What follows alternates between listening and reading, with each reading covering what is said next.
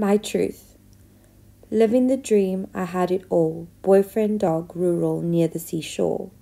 Soul trader, community savior, next level awakening, my world began to shift. Maturity, non existent. My dog stolen from my hands, life got threatened, I was left alone. A car full, that's all I owned. Back to London with fear, struggled for work, did not know my worth. PTSD snuck up on me. Losing trust to my closest people, found another Prince Charming, so I thought. Mental health took over my world, my inner thoughts I could not keep in. The ripples of energy showed externally. Alone again. I wanted to end it all. With COVID and Saturn return, love crumbled again.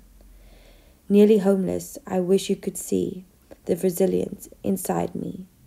Fast forward to this day, come June I don't know where to stay. Haunted by past thoughts, working through pain.